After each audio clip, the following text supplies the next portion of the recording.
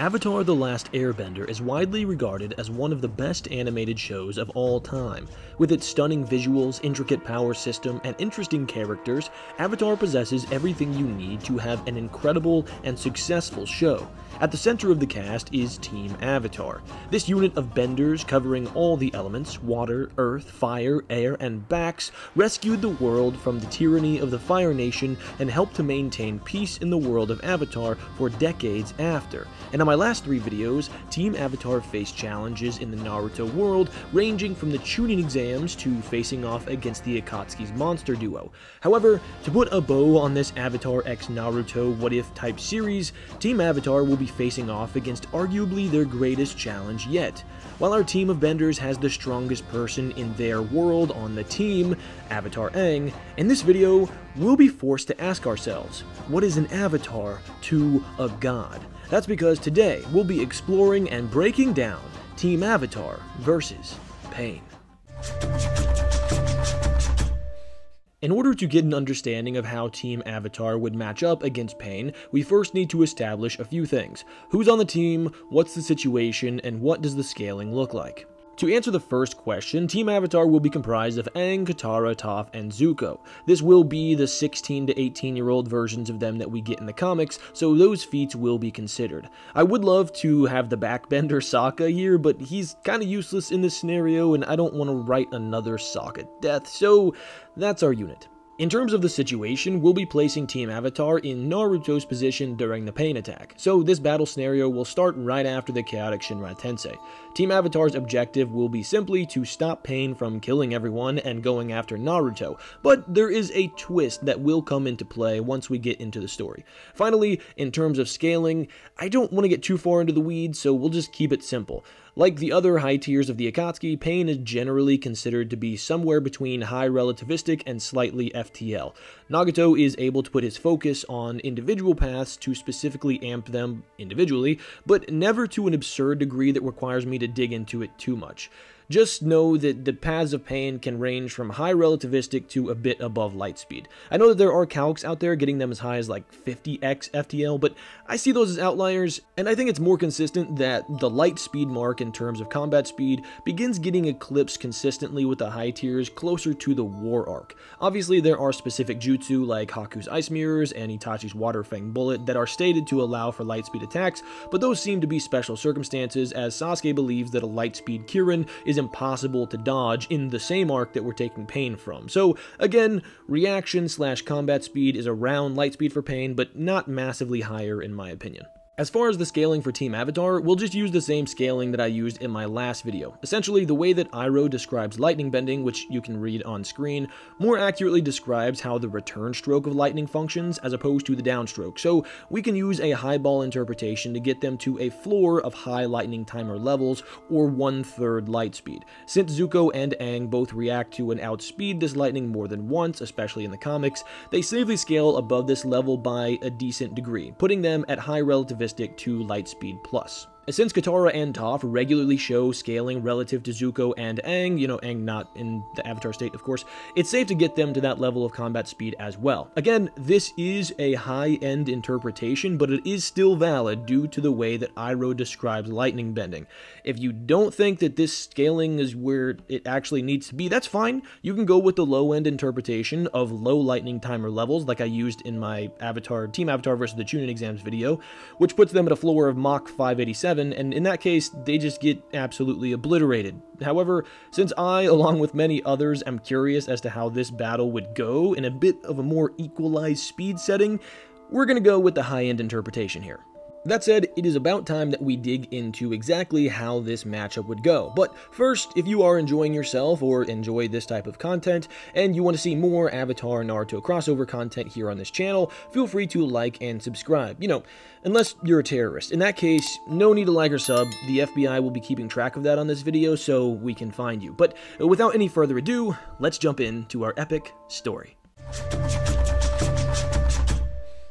Just outside of Konoha awaits an enemy that has been terrorizing the shinobi world, the de facto leader of the Akatsuki, and the one responsible for the death of Jiraiya, the Six Paths of Pain.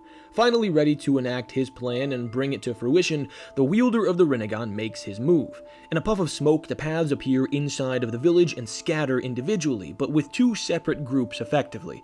One group is tasked with gathering intel on the whereabouts of Naruto, and the other is tasked with causing mass destruction and chaos throughout the village in order to allow for the recon group to move more freely. Everything proceeds as it did in the original timeline, except our team of benders shows up right when Naruto did. You could say maybe they're just getting back from a mission or something if you want to, rationalize it. But just like Naruto, the team arrives a moment too late, riding on Appa. They look on at the devastation for a moment before Aang says, "Let's go." A blood-curdling scream from Sakura breaks out as she screams for Naruto, but in this timeline, Konoha's message never reaches Naruto, and he never comes to the village. In this timeline, instead of a puff of smoke and some toads, we get Appa flying in and landing right in front of the Paths of Pain. Pain looks on as Aang and his team leap off of the flying bison, and Aang asks what in the world happened. Tsunade explains everything, and gives each of the members a mini Katsuyu just like Naruto had. They inform the team of the Shinra Tensei cooldown, as well as the abilities of each Path of Pain. Aang shouts at Pain that he's going to stop him here and now, and he's going to keep him from pursuing Naruto. But Pain then remarks that he has no need for the nine-tailed fox when Aang possesses something even greater. Pain would sense Rava. Angered by the devastation he sees before him, Aang would say, "If you want my power, come and take it." Pain versus Team Avatar. Our epic battle begins now. I'll be completely honest with you guys, this battle is super hard to discuss because there are so many moving parts. So I will work into a story-like, way of telling this, I suppose, but we do need to kind of go into how their abilities would work against one another in this scenario. So let's start with something that I think is hilarious.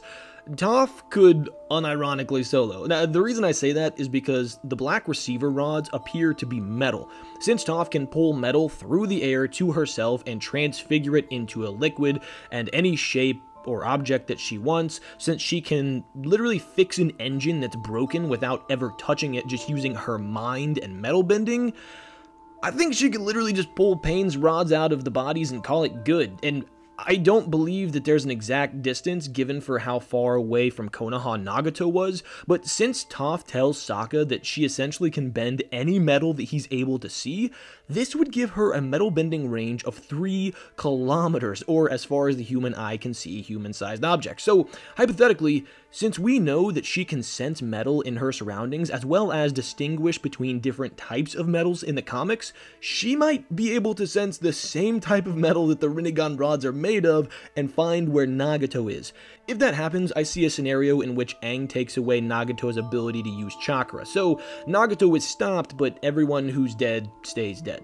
However, I don't like that because it feels too anticlimactic for a Team Avatar versus Pain video, so we'll be assuming that the rods are not made of metal. They're never actually stated to be, they just have metal-like properties, so I think this is fair. And that said, all the Paths of Pain do wear headbands, which have metal on them. Now, I'll give them another break and just say that they know about the metal bender Toph and don't bring their headbands. And we'll also give them another break and assume that the apparently metal structures created by the Asura Path are not actually metal, but some non-metal, metal-like substance. So, while Toph likely would be able to solo if we didn't give all of these breaks, we'll give Pain a fair shot here. But with that said, how do the abilities of Team Avatar match up with the 6 Paths of Pain?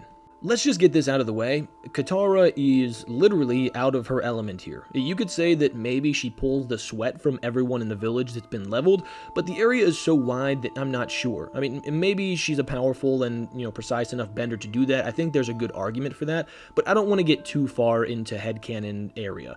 Since the village has been leveled, there also aren't any plants for her to pull from, so she's just got her basic pouch of water.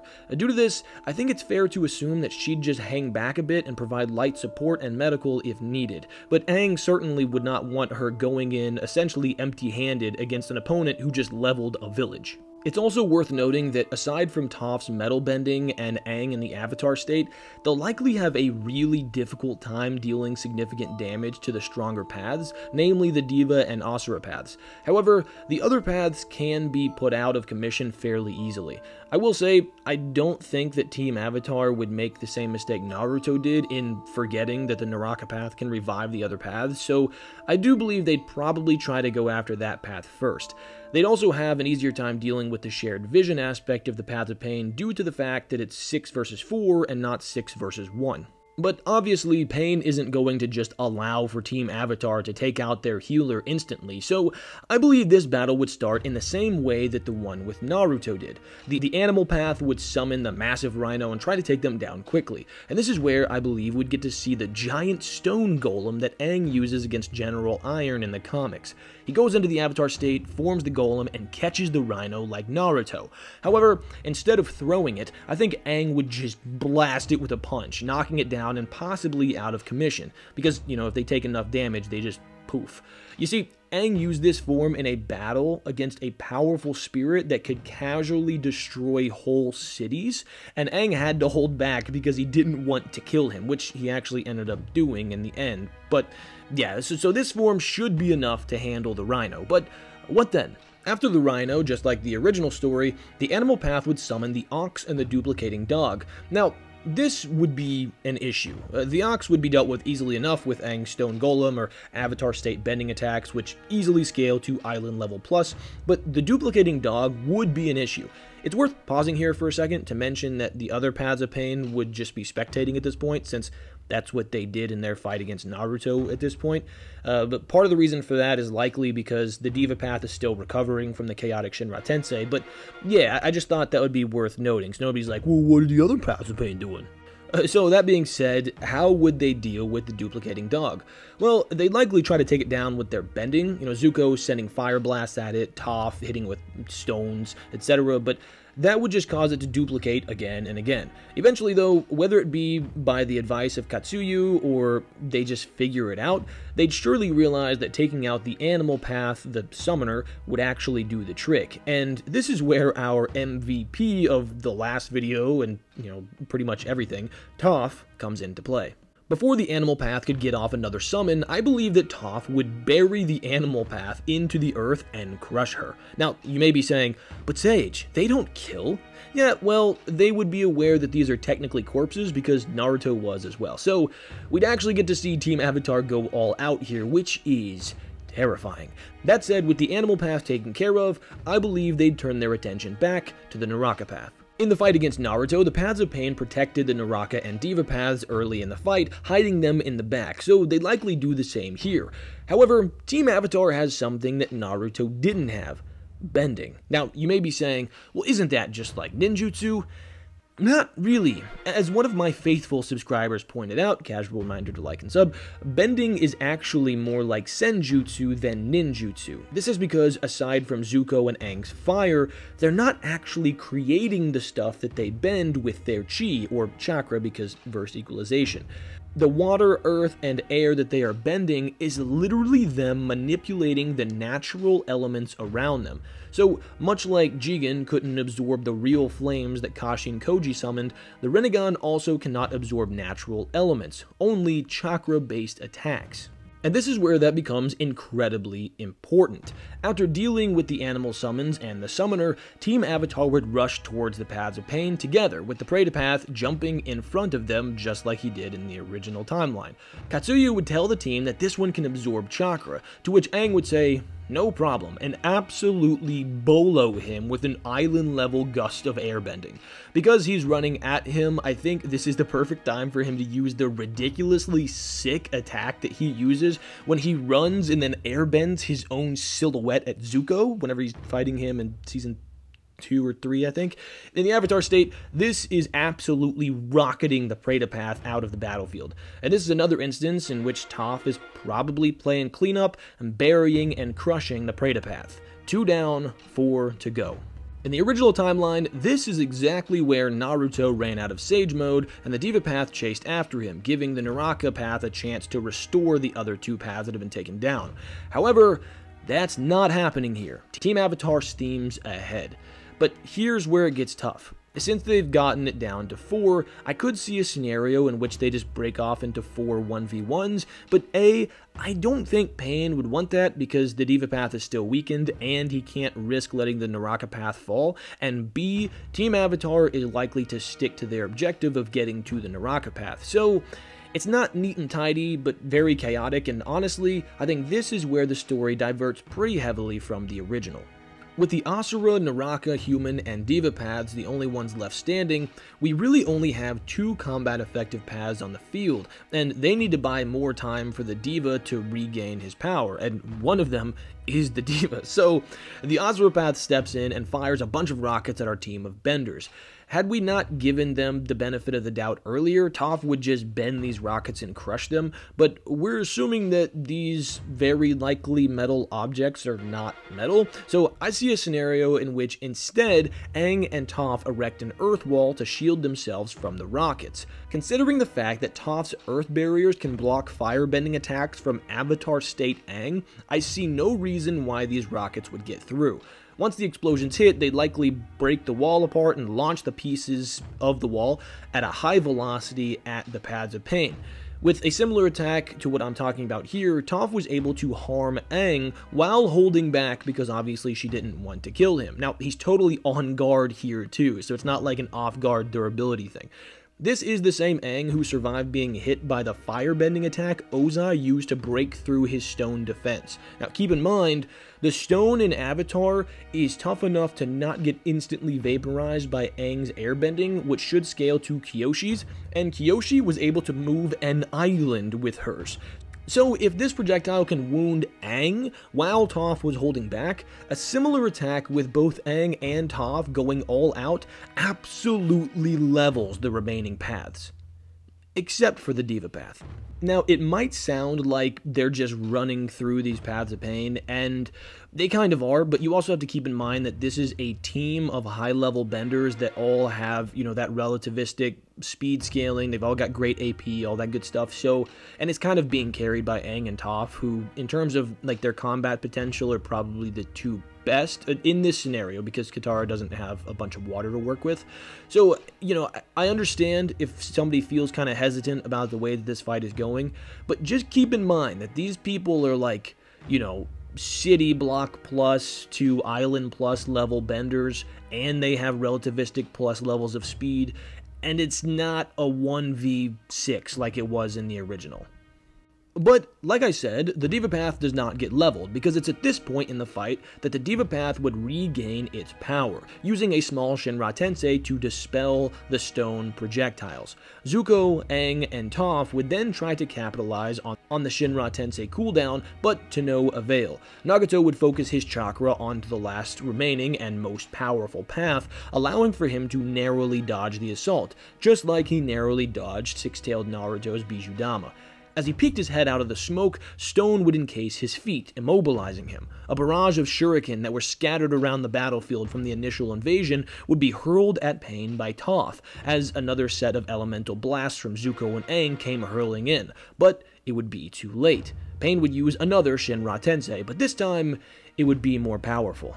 Powerful enough to shatter the Toad Summon's bones. The team would be able to erect some sort of defense, but it would likely not make it in time. Aang, Katara, Zuko, and Toph would be blasted backward, and only one of them would stand. The Avatar. Aang, being saved by the Avatar State dome he travels around in, would go to check on his friends and make sure that they were breathing, but suddenly, he'd start getting pulled backward. He'd turn midair to face Pain, who would catch him by the throat, choke-slamming him into the ground. Aang would hack as the glow from the arrow on his forehead flickered, and Pain would raise his hand, creating a Rinnegan rod, and stab downward. As the Rinnegan rod traveled downward toward Aang, he'd take a deep breath and scream. The gust of wind from his scream would blast Pain hundreds of feet into the air, where he'd flail for a second before getting his composure and levitating. Aang would look over to his friends, who would be laying on the ground being healed by Katsuyu. He'd sigh in relief as he saw Katara's eyes open, and then turn to face his foe. The Avatar State Dome would return as Avatar Aang raises off the ground into the air to meet his opponent. Pain would say something like, "In this world, all there is pain. Once I unify the world under shared pain, the world will know peace. So don't take this personally, Avatar, but I'll be taking that spirit now." Pain would then clasp his hands together and release a black orb. The black orb would fly above them, and Pain would go back down to the ground as the rubble beneath him and around him would begin getting pulled upward toward the orb. Pain, with his hands clasped, would scream and put all of his power into his trump card, the Chibaku Tensei. With stone flying past him, Aang would try to get back to the Diva Path, but an overwhelming amount of stone would begin to get in his way. One after another, large chunks of rubble would knock into Aang's Avatar bubble, knocking him off course. So Aang would decide that if he can't get to Pain, he'll bring Pain to him. Summoning the power of the strongest earthbending avatar of all time, Aang would channel Kyoshi. Tightening his core and raising his hand into the air, Aang would forcefully bring the ground beneath Pain up at a rapid speed. You see, in the Rise of Kyoshi novel, Kyoshi raises a mountain-sized landmass from the ocean floor up above sea level in order to fend off an enemy. So, I believe that Aang would do the same here. This mountain of earth would come hurling upward at Aang, who would just begin rushing full speed towards Pain. Pain would be accelerated so quickly that he couldn't stand, but the Chibaku Tensei would still be taking up the bulk of his power, so he'd be unable to do anything, just hoping that the rubble catches Aang and pulls him into the orb.